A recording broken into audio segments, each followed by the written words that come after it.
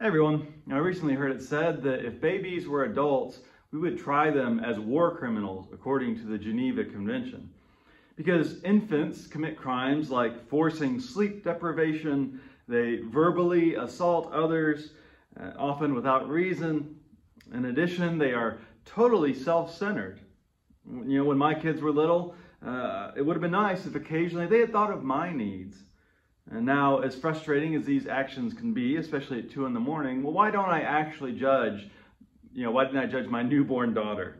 Well, because, of course, she didn't know what she was doing. She wasn't capable of understanding her own actions, so she's not morally responsible for them. Well, what about us, adults? Now, I'm assuming you're not a baby if you're watching this. I don't know, kids are pretty good with technology these days. Well, we should know what we're doing when we hurt others, right? And yet, I would argue that most of our sin does still come from ignorance. You can summarize Paul's lament from Romans 7 as, I do what I don't want to do, and I don't do what I want to do, and I don't know why. Or go deeper. Think of the worst sin in human history, the crucifixion of the Son of God. Surely the execution of Jesus can't just be blamed on ignorance, can it? Well, what does Jesus pray as they nail him to the cross?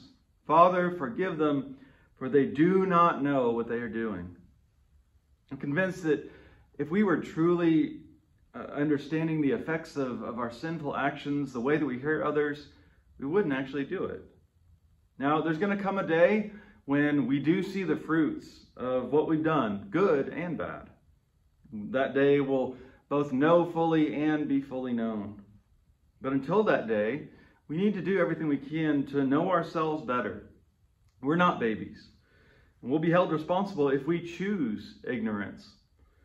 So let's not ignore our flaws, but let's seek to understand our own selfish motivations so that we can live for others and live for God. But while we're at it, why don't we give a little more grace to other people who may not always know what they're doing, because I know I don't always know what I'm doing either.